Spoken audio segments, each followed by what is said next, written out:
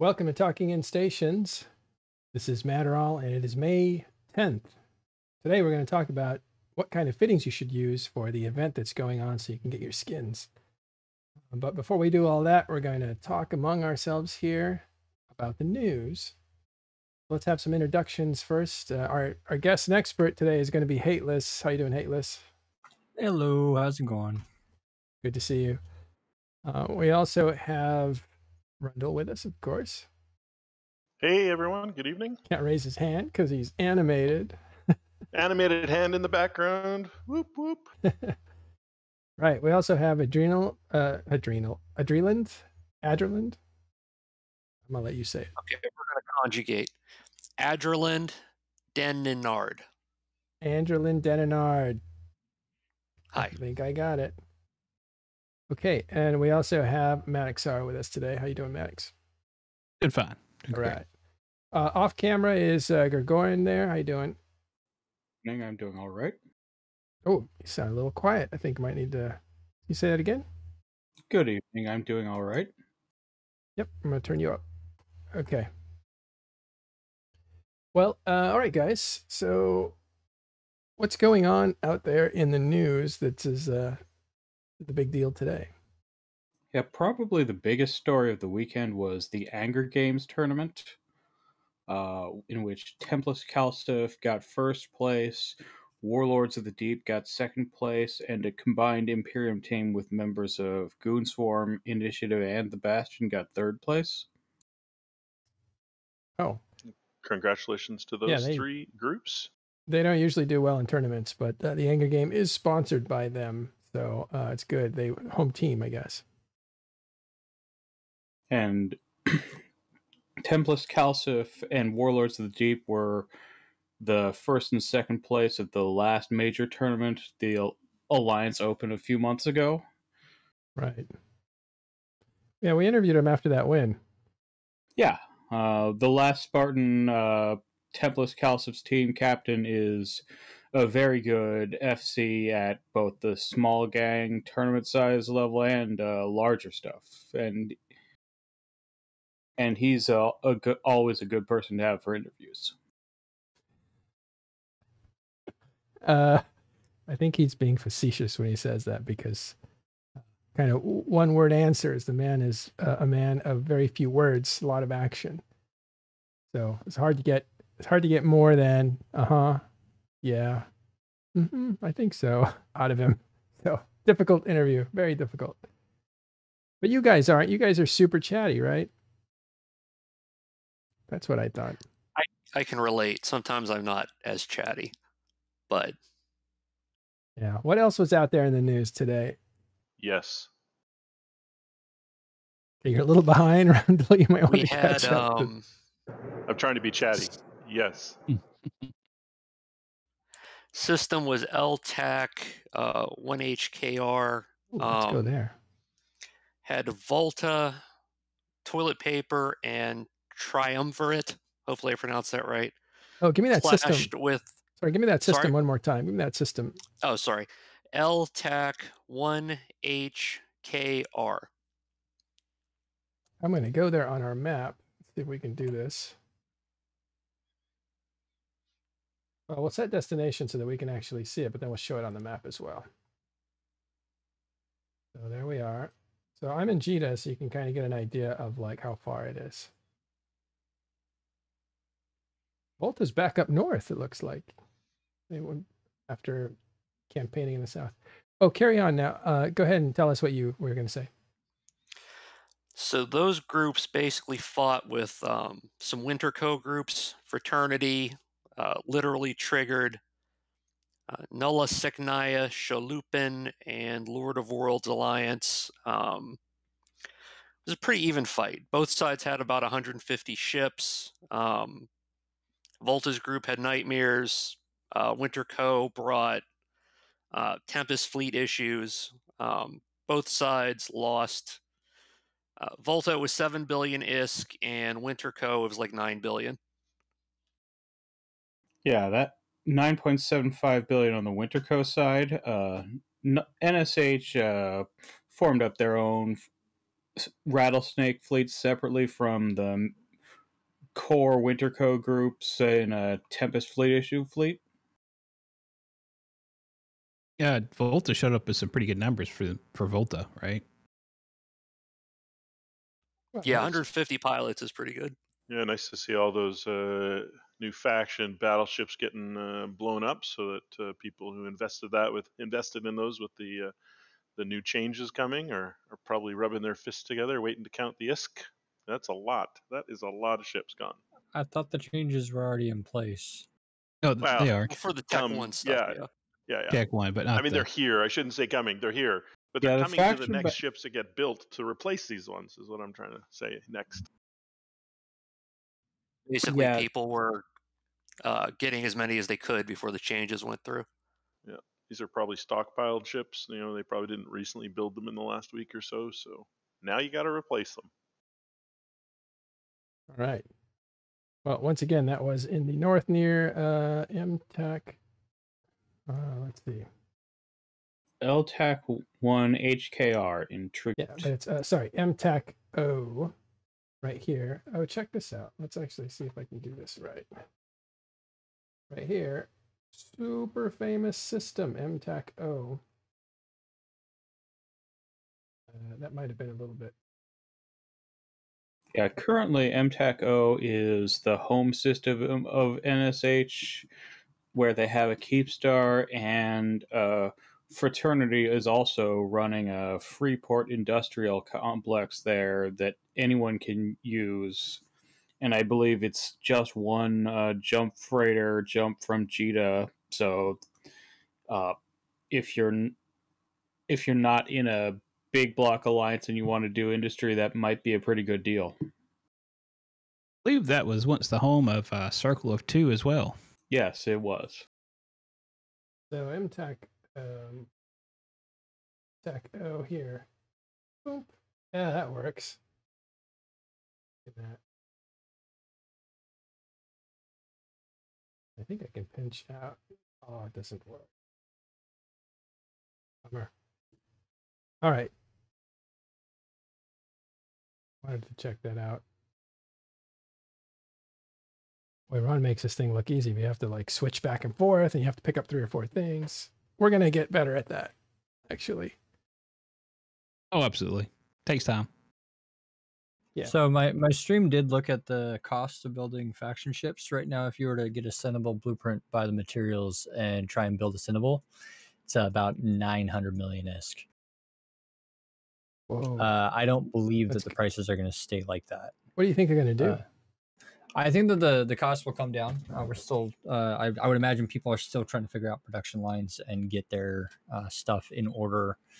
And as more people start realizing, oh, this material is excessive in value, they'll like a lot of it makes a ISK, and people will start flooding the market with stuff as they're incentivized to make this stuff. So I'm sure it'll equalize after a while. It just will take a minute to happen. Market will happen. Let's actually take a look at the market since we have it here.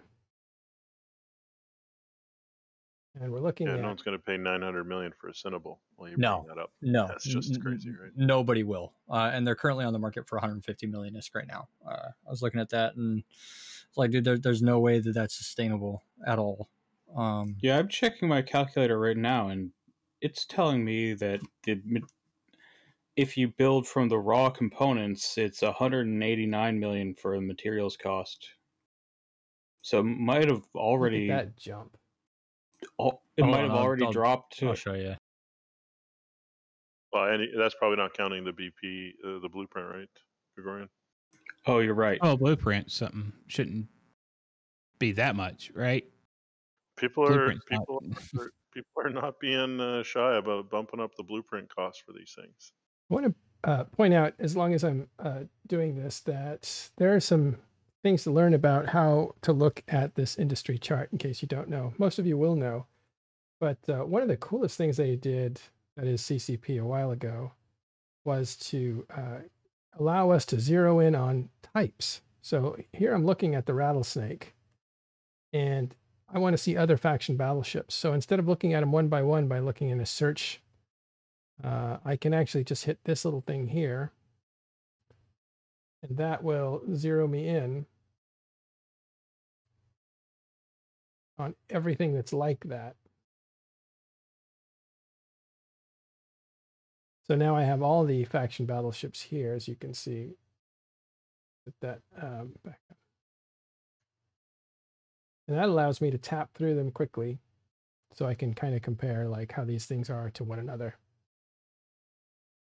This is very important for certain things, but not all things. Okay, so I do have it up, the Cinnabon and the cost of production. Oh, okay. Let me go back to you 1 second.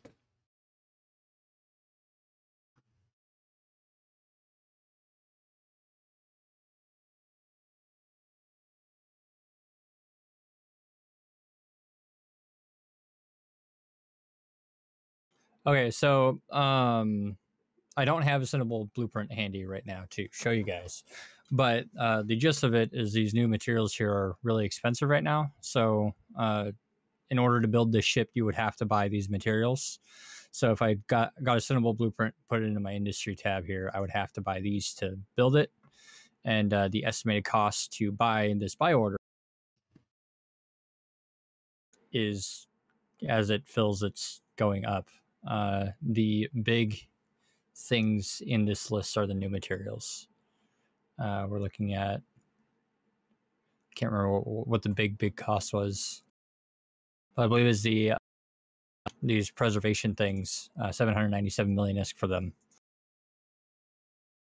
And Yeah, but those will. You'll have That to read stuff the will numbers. definitely It's a little blurry. You'll have to read the numbers. Yeah. Was it this one or was it the other one that looked like Dogecoin or a graph of Dogecoin? That's a cryptocurrency that's exploding in value right now. Yeah. Well, one of them had one of the new materials had a graph. It was it's a flat line like this, and then went straight up. But the material costs, again, as people are incentivized to make these materials, it will people will start making them, and the market will get saturated. I can almost guarantee that because that's how supply and demand works, and it's just going to take a minute for people to do that. Yeah, wild. But yeah, I really doubt that they're going to stay at 900 million ISK to build a Cinnabon or any faction cruiser for that matter. What you're Yeah, if they stayed at that high, I don't think anyone would fly them. I'm sorry, I just realized. Well, I might. You're talking about, yeah, you might. You have great, what do they used to call it in the old days? You have great prospects. You're a great moneymaker. It just occurred to me that you're talking about a cruiser, which shouldn't be anywhere near 900 million. I mean, that should be. They should settle at or around 300 to 400 million ISK. Yeah, and that's battleship prices. That's T1 battleship prices, which is still really high for what were faction cruisers at before. What, 200, 150 mil? 130. 120, 130, yeah. Yeah. I'll let you in on another secret. I actually bought up, because I didn't have that much liquid ISK anymore. I bought a bunch of jump freighters. And then I remember those were like not going anywhere. So I thought, well, I can't buy a bunch of faction battleships. I did before, but I can't this time. And so I put all the rest of my liquid into faction cruisers. So I should probably be selling those things right now. I'm just going to mention you asked me and I told you Barkas, and Barkas flew up. Yeah.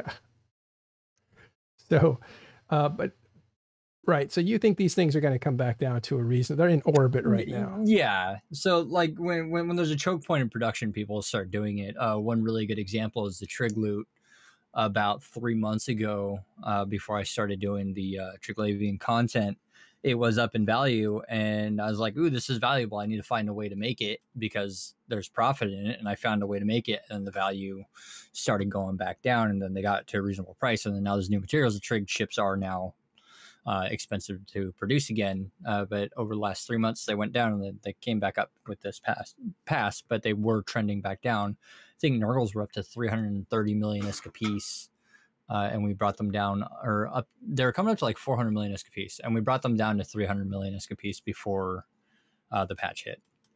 Looking at the Orthrus now, and that thing, you're right. It looks like cryptocurrency. It's just explosive. Have a look at these other ones here. I don't know anybody likes this Shamu, but even that went up. Cinnable, this is what I bought a bunch of. There's just always demand for a good Cinnable fleet. You see, I'd imagine alliances are redoing their doctrines right now because certain ship classes are just insanely expensive.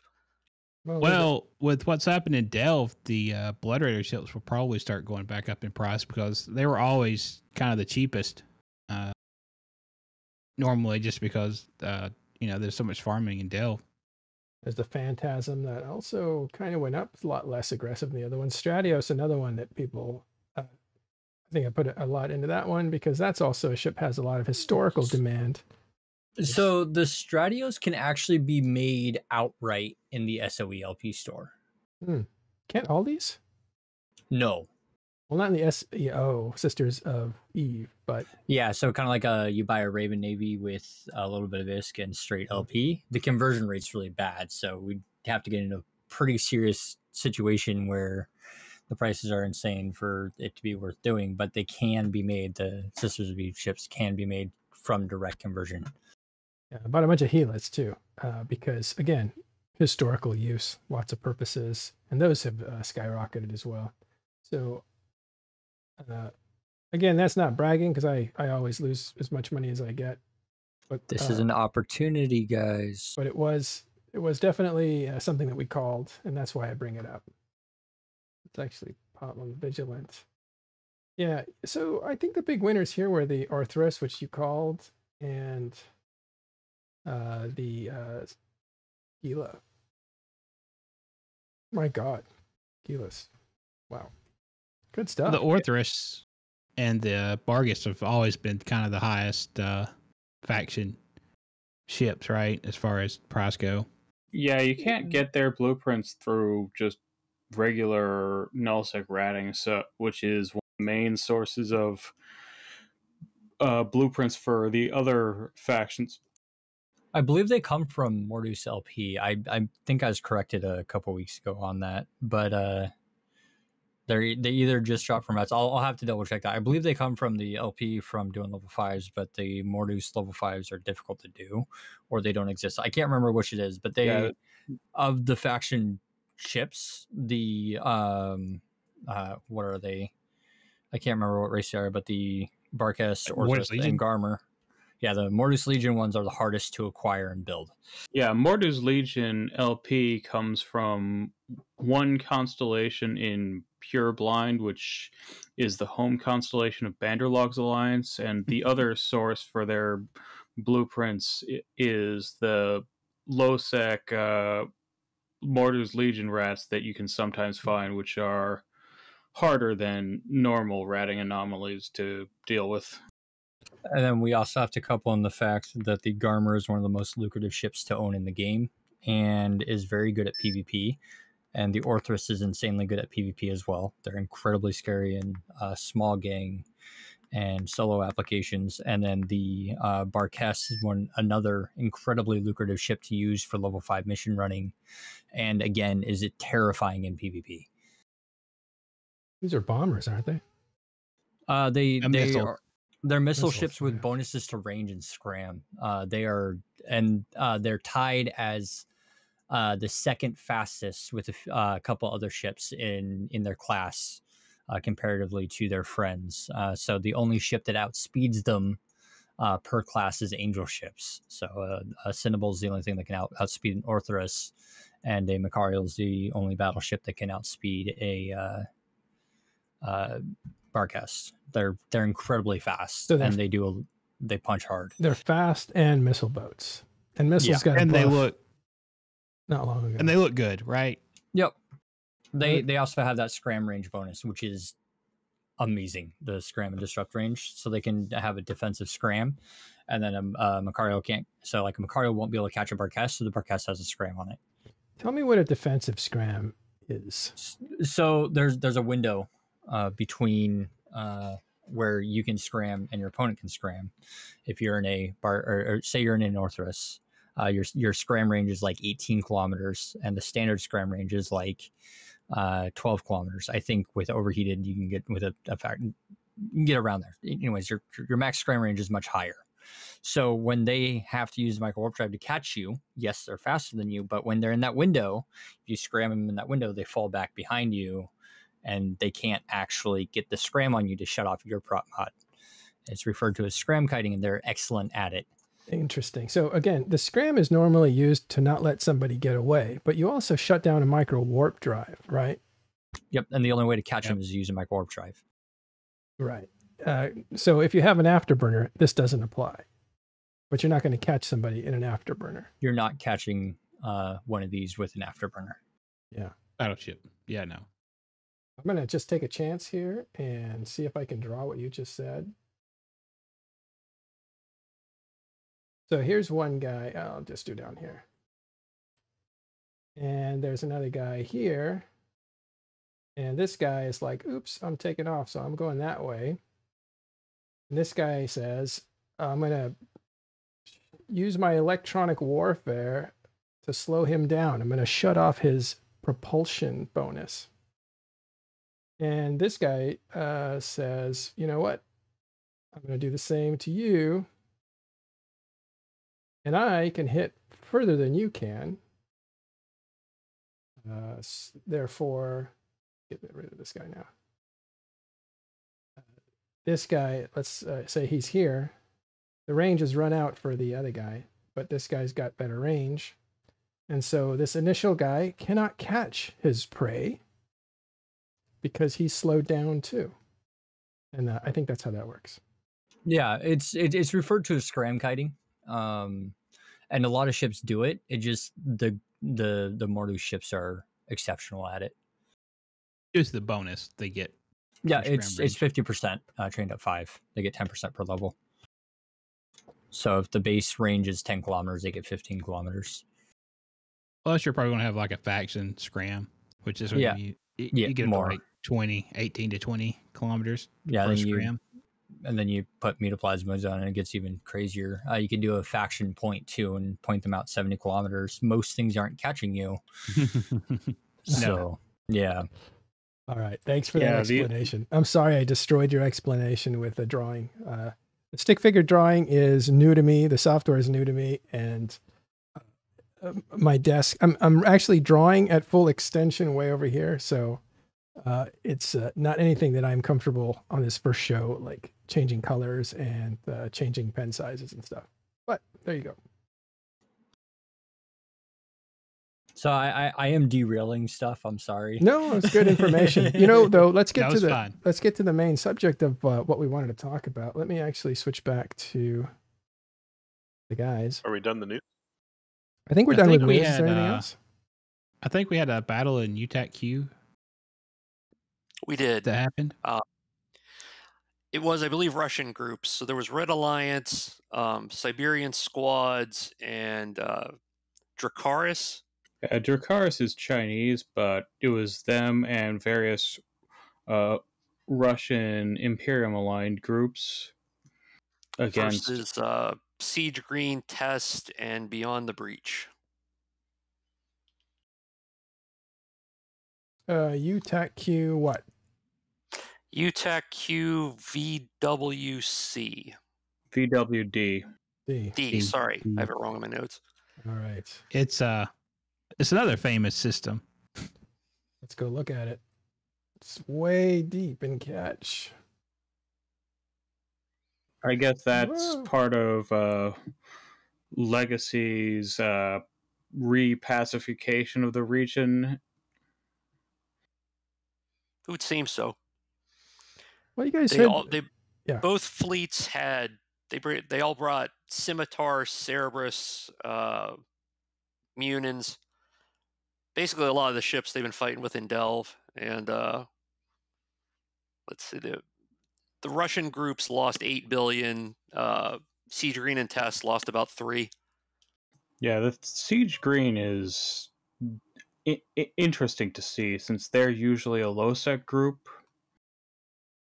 Yeah, I was thrown off by that as well, seeing Siege Green and helping test. But the catch is kind of on the outskirts of nullsec and is definitely accessible through lowsec, right? Yeah, I'm kind of wondering what sort of allies Siege Green has right now, since last time I had checked, they were allied more with Fraternity than any other nullsec alliance, but recently Fraternity has been showing up on the side of Snuffed Out, which is hostile to Siege Green. That would be interesting to check out. All right. So there's the system. Okay. Have you guys noticed that Army of Mango has made some? Yeah, they've been, since they expect to be living in Esoteria and I believe Feyth after the war, with Legacy and Legacy allies like Army of Mango are consolidating westward to around Delve instead of around Esoteria. They've captured a few more systems that were taken by the Imperium when some of the smaller Imperium alliances that are not Goonswarm deployed forward to Legacy's old space and captured a few systems and destroyed a few structures. So now Army of Mangoes has retaken a few of those for what they now plan to be living in. Yeah, there's going to be a lot of open space there where AOM's kind of moving out, like you said, to the west and to the east there with the Russian groups, XIX and Razor. So it'll be interesting to see who fills that void. Yeah, they're all like trying to find fill out like new spheres of influence. So it is going to be interesting. I know Dreadbomb has a lot right in that area, but I'm not sure how much they're going to actually hold when people start pressuring it. Dreadbomb and Wrecking Crew continue to grow as a nullsec block, right? They keep playing in nullsec further.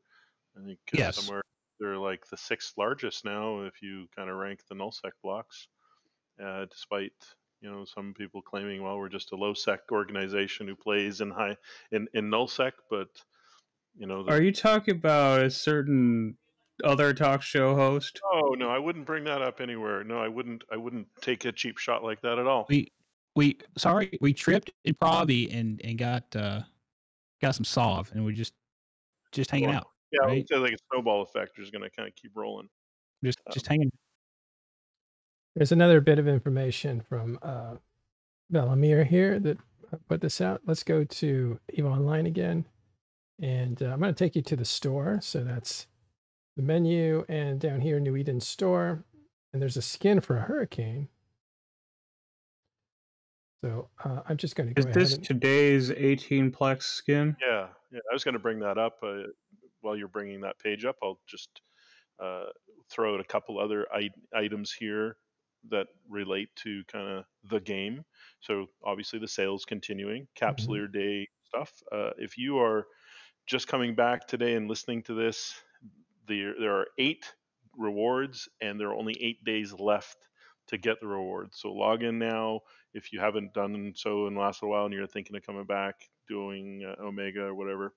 Do that quickly today. Get in, grab today's reward, and make sure you log in every day because there's only 8 days left, and there are 8 rewards to get this for this Capsuleer's Day. So make sure you do that.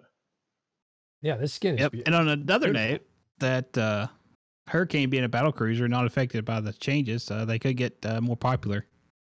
So you could start seeing Hurricanes a lot more in fleet fights. Nice. So this is a really good looking skin. I don't normally like them, but this purple one, I think I have a thing for purple. I really like the blossom ones. I forget what they're called. See if they're actually on the market. I don't think they sell them anymore.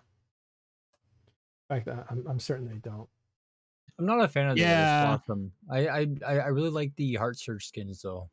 Yeah, I thought I did too, and it turns out I was thinking of the Blossoms. But you're right, the Heart Surge are much more popular. Let's get out of the store. Yeah, I'm not a huge fan of the putting skins in a vault too, kind of like Disney does with their movies or used to. That's right. I remember the vaults. I think if I go ahead and jump into the ship here. 30,000 PLEX. My God, man, you're rich. What? 30,000? Yeah, I think that's what I have. I feel poor. I wanted to look up what's the actually a Nyx I think has a, that's not a very neat one. I wonder if I could just do Blossom. No. I know that the Macarial has it. Oh, these are hulls and fits, and where's it? Here they are, skins. Shows you how often I can't just do general skins. There must be a way to do that. All right, well, we'll do it next time. I think Macarial has an example of both. Okay, so let me go back to Macarial. Come on, Mac. Under battleships, under non-empire, under Macarial. Let's simulate you. Nope. You should be able to Let's find it through the drop down menu. info. Yeah, there you go. Hit the little eye. Picture. This is like 6 things deep. Here, Eros. That's it. This does look like a skin disease more than anything else, but I don't know. I have a soft spot for it. And you like Heart Surge, which is this one, which is a lot tighter. And this glows like a metallic pink. My monitor that you're seeing is really hot for some reason, so everything's blown out white. The Amaranthine mantle is also pretty cool. Yeah, this looks fantastic. Something about purple and brown. I think it reminds me of like Mexican candy or something. I don't know. Looks pretty cool. All right, enough of that. We're indulging. It's okay. So another, Eve note, they put it out on their the online news. Today is or last call for CSM 16 is coming up in a couple days. So if you've been hemming and hawing, you got 2 days to get that in. So I believe you have to have your passport ready to go too, as well. You have to have all your documents. I think there's a list of documents, including your passport and a few other things. So there's the blog post. I'm suspecting that if you haven't really figured out whether you're doing it here in the last couple of days, you're probably not doing it. But I think it's newsworthy in case anyone's been on the fence and you want to do it, or you kind of forgot, or maybe you just woke up after a 10-day nap or something. I was on the fence last year, and I'm on the fence this year. I think I'm stuck on the fence. Well, you only got 2 days to get off the fence, or the fence is going to get off from underneath you. So I don't know. That sounds really rude. I don't know how that works. We All should right. move on. Yeah, let's talk about some fittings. Somebody asked us, do you have any fitting recommendations for the events? And I turn it over to you. Alrighty. I made a little presentation here. Just give me a second to pull up the right client. I got 7 open. 7 clients? Oh, yeah. Yeah. Anyways, this is I'm just going to rename it. This is my winter event Vega that I made for the winter event. I found it did the Grist to Hunt event, and it does this event as well. I'm finding that after playing with them for a day, I played in high sec and low sec, which is the safest and the most dangerous. So I played with both ends of the spectrum. That they do about 300 to 500 DPS, varying depending on how the room spawns. You do get random spawns. You get 2 to 3 waves in each room. There's 2 rooms. You definitely need a prop mod on your ship. Super important. You need to be able to move because you land on the thing. It's an acceleration gate. You go on an acceleration gate. You get the first room, and then there's another acceleration gate about 40 kilometers away that you have to get, or that you have to go through as well. So you have to be able to travel that 40 kilometers while you're killing the first room group. And then at the end, there's a that you get. Can we get an export of that or a screenshot? Can I actually just suggest we just back up 1 step and explain what the event is, how you find it, where it is, before we talk about the ship you need to get there. Okay, I'll go back to this then. Sorry. Okay, so there's combat sites. You find them all over space. They are randomly in space in random places. They exist everywhere. You can find them null-sec, low-sec, and high-sec. You find them on your probe scanner. If you open up your probe scanner, they'll show up. They also sometimes show up on your overview. If they are on your probe scanner and your overview, means that somebody has warped them, but they haven't been completed yet. So you can either go contest or complete the site. But if it is on your overview but not your probe scanner, that site is complete, and there's no reason to warp there.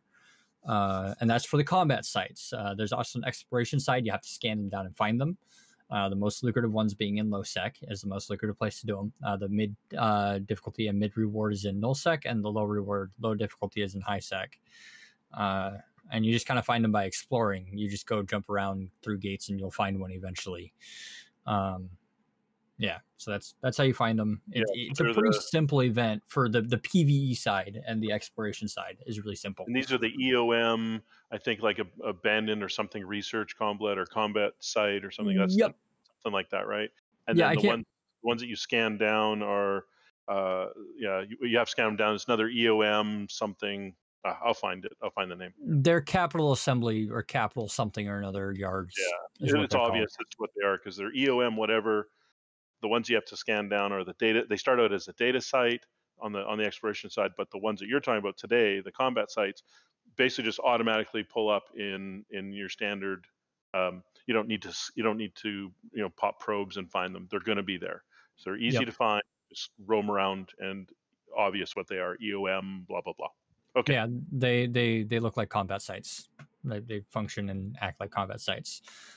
So again, they do 300 to 500 DPS. I thought at first that they did thermal kinetic because they shoot blasters, but no, they do omni damage. For the most part, they do kinetic thermal, but there's the occasional NPC that does specifically explosive and specifically EM.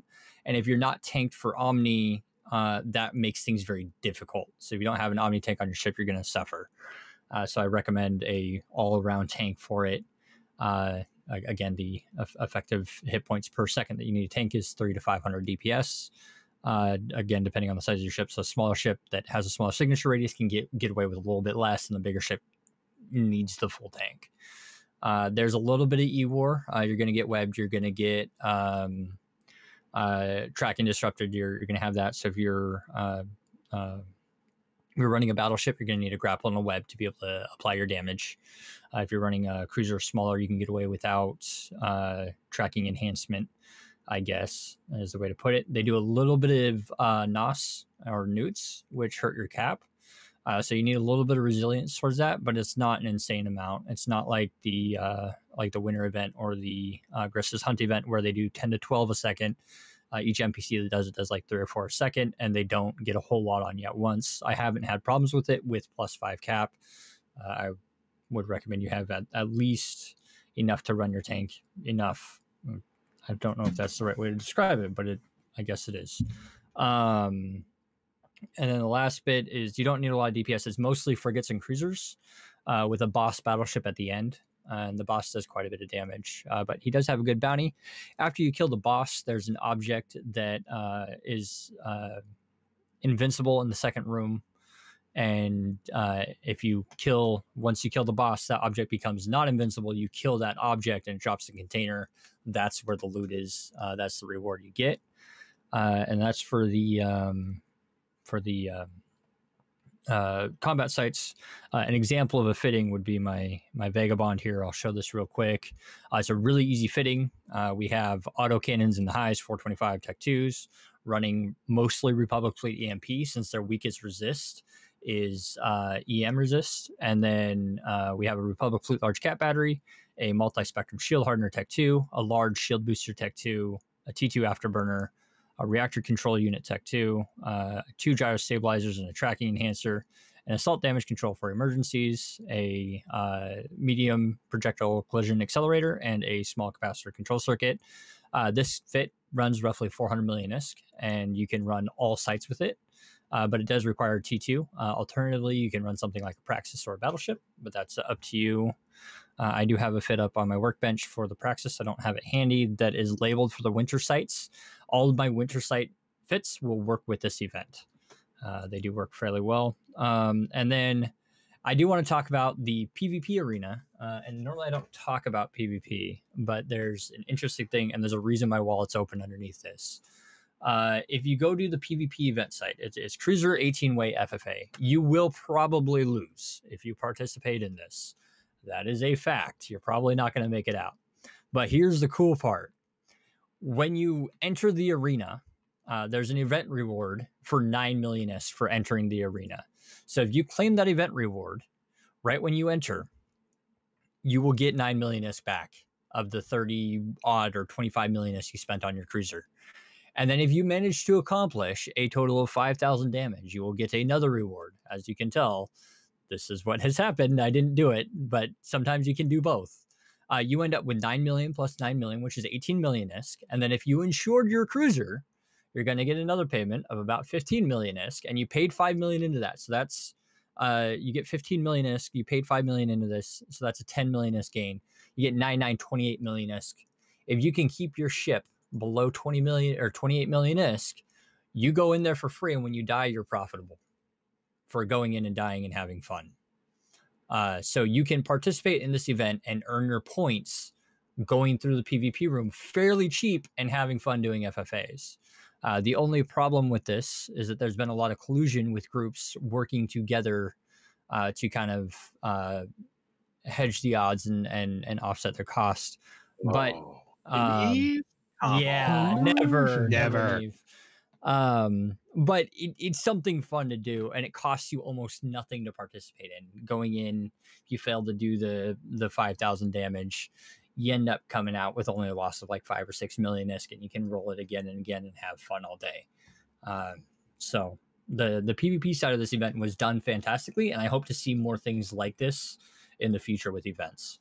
And after playing this for a day, I had a lot of fun with it, and normally I don't do a lot of PvP, so I feel like they did it right. You need a chart to get into this event, do you? You need a filament, but they're like 40k ISK per filament. They're super cheap. They were dropping in Abyss in very high numbers, so people running Abyss are feeding them into the market very rapidly. But yeah, that's my little presentation for the event. Good. So, quick question for you, because I watched your kind of walkthrough of the hunt, and I thought you did really well on that. And your ship fit, and all your how to do it was really well done. So I'm assuming you've already done your homework for this. That's good. But could you compare the hunt sites to this event sites? Which one's harder? Which one's a little easier? Like, what should a player expect who did the hunt and wanted to start doing this? I would compare it to the winter sites, not the hunt sites. The hunt sites were frigate based, so they were balanced around using an assault frigate rather than a battle cruiser. There was another event, I can't remember what it was, that was based around battle cruisers and battleships, but I feel like that was the winter event. But it's almost hand in hand difficulty wise with the winter event. Okay. But so complexity wise, I mean, because the hunt was really like 2 rooms, right? You come in the first room, you had a couple waves you had to deal with, and then the final room was just a single. Quite honestly, quite easy. I did a bunch of them in low sec in a Bifrost. I just kind of figured a method out. It was no big deal. Should I expect the same thing, or is there a little more randomness in this one where I'm going to encounter some different drop types? Like, because I think they have a wider set of ships to choose from this time, right? Yeah, they've got a random set of ships. Each one does different war. They spawn randomly, but you don't need the key. So there's no key requirement in this one. With the Grista hunt, you had to go find an egg, you had to kill that, you had to get the key, and then you could go and do one of the combat sites. No, you don't need to bring anything with you except for your ship to kill it. So I would say it's a little bit simpler, and there's not as much to figure out. You just have to figure out how to find them, and then of course kill them. Yeah. Thanks. All right. I'm just checking out the market stuff. Yeah, we're watching. All right. Well, we also showed people that in the agency, this is where you could get involved with the 18th birthday festivities. I showed that earlier. And then just now, we showed the Capsuleer Day and the Cruiser Extravaganza. So you can get in on that action if you want. There is one question from the audience about for the events. How much tank do you think is recommended? Do you have a rough? Depending on your ability to signature tank, a effective EHP of about 300 to 500 per second is sustainable. Because when you have the full room spawn, they do a lot of damage, and then the battleship does quite a bit. I don't have an exact number, but the battleship does around 200, 250 DPS. And then some of the heavier spawn rooms can do upwards towards 500. The good news on this one is, unlike previous events, there's a Destruction Tower. And the only thing that disrupts is that tower, or the only things that hold you on grid is that tower and the battleship boss at the end. One's web, one's disrupt. It doesn't scram, it disrupts. All right. Do we have any other questions for Hateless Gaming? If so, write them up. I'm watching chat. I am too. I'm going to shoot some lightning bolts to. Yeah. So here's another quick one. So if you're kind of fairly new to this and you're like a Praxis bro, because you've got all the parts for a Praxis, could you take a Praxis to the event? Yes, a Praxis. Make its way through? A Praxis can, but most of your fitting is going to be around tank, and then you need to bring that grapple and web to be able to apply your damage, especially if you have lower skills, because with less skills you don't have as much application. So that grapple and web is going to be incredibly important, and pretty much everything else is going to be tank. And if you're unsure, fit a not a brick, but a strong active tank that you feel is overkill. And then you can kind of start trimming tank for DPS as you do things. So, or bring a friend, right? Yes. Yeah. Bringing a friend is a fantastic solution. If you get a couple friends together. Yeah. It just occurred to me. The whole thing is solo. We've been talking solo this whole time, right? Yeah. Wait. You can always bring a friend. Yeah. This is Eve. This is a solo game. Come on now, guys. Bring a couple Bring friends, a right? friend. Yeah. Who has a friend? Bring N+1 friends. Yeah, so bringing friends will make things better. Yeah, the whole conversation you were talking was solo gameplay, solo tanking and stuff, but of course, bring a friend. A single friend in a Logi ship will keep you alive. No problem. Yeah. Okay, torps and shields. Yeah, bring N+1 friends until the site becomes trivial. All right. Are we done on that section there? Rendell, you're all out of questions? Yeah, I think so. Yeah, just trying to cover questions in the chat and a couple of the items in my head. So I think we're good. Awesome. Thanks. So went over how people could get involved and what some of the best practices were. And hopefully you guys get involved. Again, look at the agency window. There's a lot of stuff going on this week there. Okay. I think that's it for today. Do you guys have anything else you want to talk about? No. Good job with the pen. Nice new format. Yeah, we'll have to figure out how to change colors. But I wasn't even going to use it today, but I was like, oh, there it is. It's a tool. Use it. I was going to practice for a little bit. I do want to say that tomorrow on Tuesday, we're going to be talking, I think it's offline, so we may repeat the show at this hour, at our normal hour, but it will be recorded earlier for Europeans. And I don't know if it'll be live yet. Haven't decided that. We're going to be talking to CCP about the, I think we're going to be talking about the quadrant and all the stuff that's going on with that. And then next week, we'll probably be talking to CCP again, but that one will be on some things that they want to talk about regarding new players and players coming to EVE and all that kind of stuff.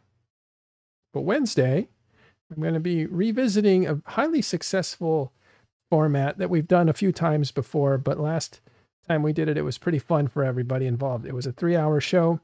We took the meta show and the fireside chat, and we took town halls and we listened to them, and then we broke them down and analyzed them as we went. So we'll do that again this Wednesday because the weekend town halls came out. Now, normally it's kind of rare that Horde does a town hall. It's every few months. It's not every week. But we're in a fast phase of the war. Now, they didn't do a town hall, but Tests did. I think they have a weekly address. So we'll look at Tests. We'll look at the Fireside. We'll try to break those down. If there's anything interesting in there, we'll uncover it. Hateless, thanks again for showing us what kind of ships to fly. Maxar, thanks for coming. Rundle, you too, for going. And earlier, Adriland had to take off. Thank him for coming too. He's, again, our editor for our newspaper that you can get if you use... Well, let's do this, shall we? I'll show you how to do that real quick. You happen to be in the game, and you go to your mail. Boy, all my laundry's coming out today. And thanks for having me today. It was fun. You go to the mailing list, and you type in TIS News. There it is. And you click on that and hit join, and it will send you a welcoming newspaper. But as you can see from the mailing list, this has been going on for a long time. This character, let's see. Yeah, I don't know. I think that I might have thrown out the other ones, or this character wasn't signed on, but this has been going on for a long time now. So these newspapers are really cool. You know, what went on today. So we do battle reports. We do all kinds of stuff in here. You know, how to get involved with stuff. Here's foundation information. So you'll want to get on this list. So again, go down to add mailing list and add TIS News, and you will get on there for free. We don't even have any like advertising or anything on there. So there it is. Okay, Hateless, say goodbye. Now we'll see you, Wave. Good to see you, buddy. Thanks for having me. I always enjoy being here. Yeah, love to have you. All right, guys, thanks very much for coming. That is all we have time for today. We will see you tomorrow on Talking in Stations.